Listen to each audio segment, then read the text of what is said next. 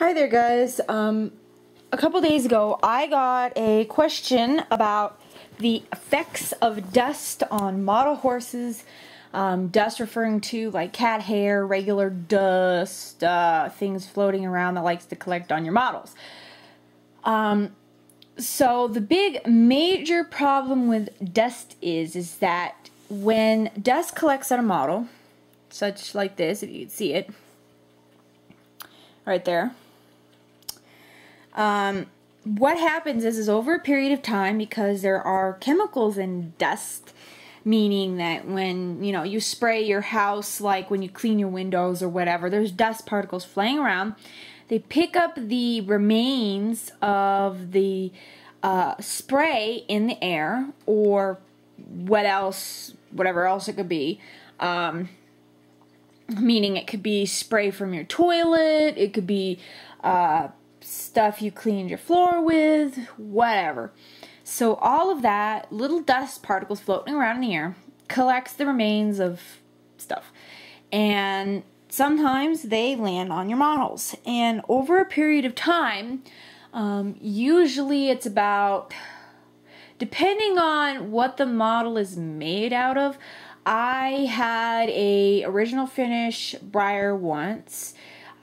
He was absolutely gorgeous, and the problem that I had is that I left him with dust for about a year, and when I took him out to go show him, I brushed away the dust, and the dust had eaten away pieces of the original finish. And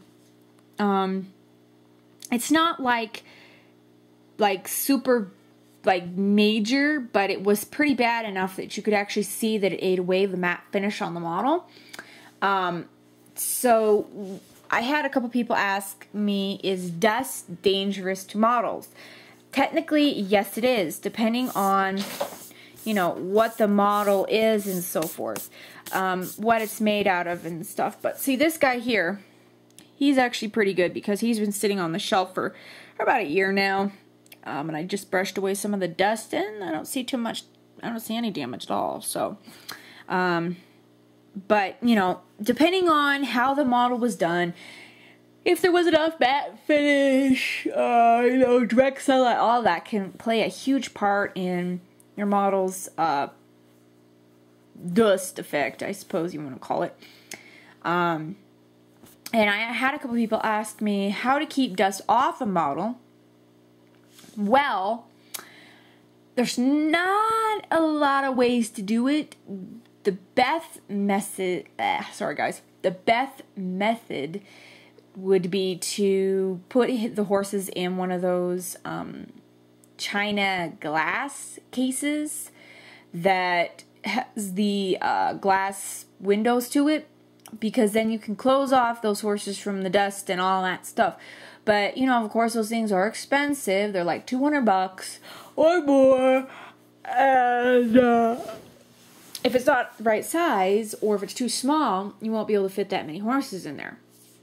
A lot of people just put their resins in those things because, of course, the resins are more expensive. And if they tip over, lots of other problems.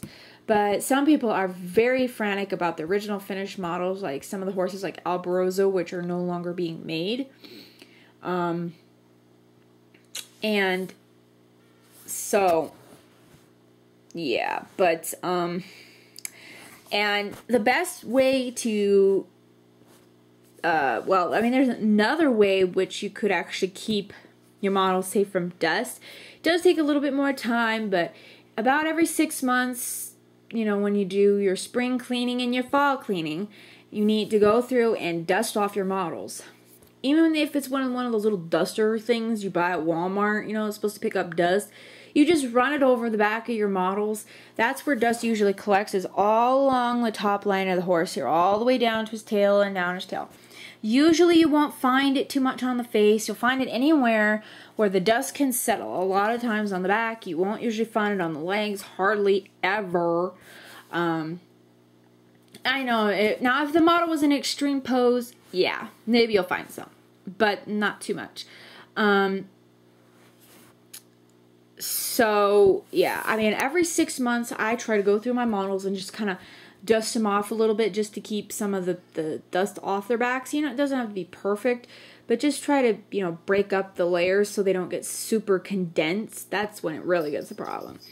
A couple of other things that you need to be aware of is that when, you know, the dust does settle, you want to also try to take it off the shelving if you have your horses on a shelf, because, you know, the dust will actually, like, when you put your model back, some of it will actually float back up in the air and then land on top of the model again, which just kind of defeated the purpose.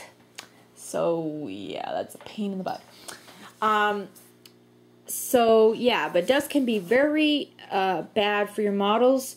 Glossy, it can be extreme in some cases. I've seen a couple glossy horses that have been left with dust on their back for several years, and the gloss actually died, like, it just, like, went away because of it. So, yeah.